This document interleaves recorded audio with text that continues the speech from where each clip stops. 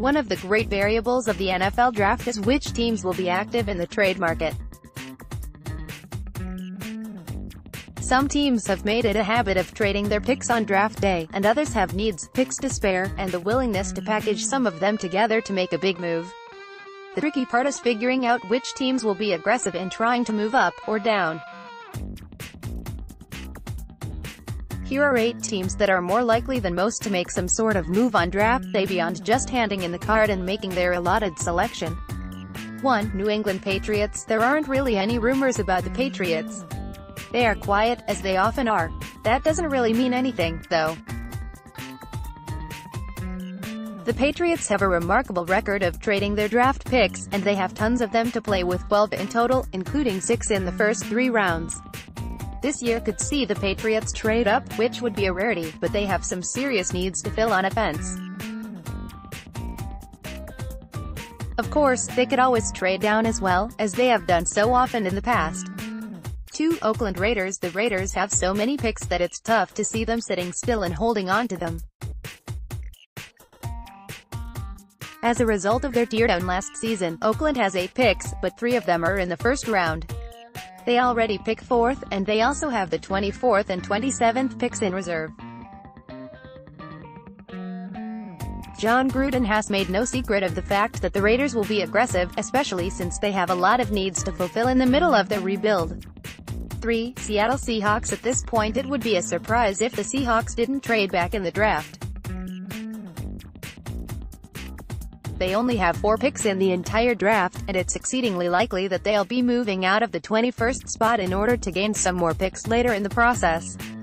The Seahawks are pretty well poised after a playoff season, but they definitely have some needs, and the more picks they can rack up, the easier it will be for them to replenish their defense. 4. Washington Redskins. The Redskins are a bit of a wild card.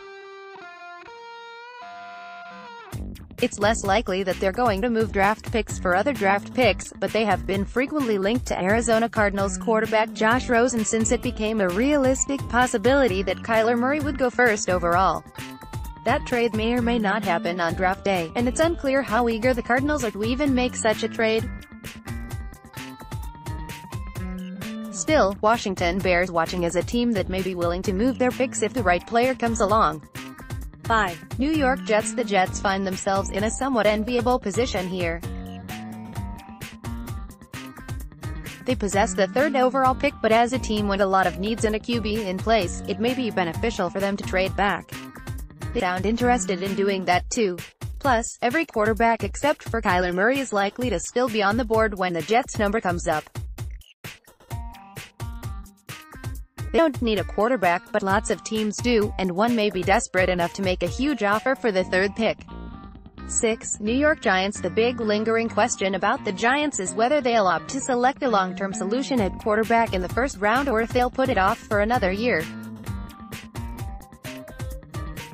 With the 6th and 17th overall picks, they could certainly package them together to get a very high pick if they feel like being aggressive. The reason they're ranked so low is they just don't sound exceptionally interested in making an aggressive move up the draft order. 7. Pittsburgh Steelers. The Steelers have already floated the idea of moving around in the draft thanks to their wide array of picks. After trading Antonio Brown, they now have 10 picks at their disposal. They may want to be higher up than 20th after losing Brown and, at least technically, Le'Veon Bell in the same offseason. They have the ammunition to pull off a move, though it remains to be seen just how aggressive they'll be in trying to make it happen. They could use another high-end playmaker. 8. Miami Dolphins. Entering a full rebuild, it's not entirely clear what the Dolphins' draft plan is. They picked 13th overall and don't have a ton of extra picks in reserve to swing a big move, but it's worth watching. After all, the Dolphins don't have a franchise quarterback, and if someone is tantalizingly dropping in the draft, it may be in their best interest to try to engineer a move up to secure the future of their franchise.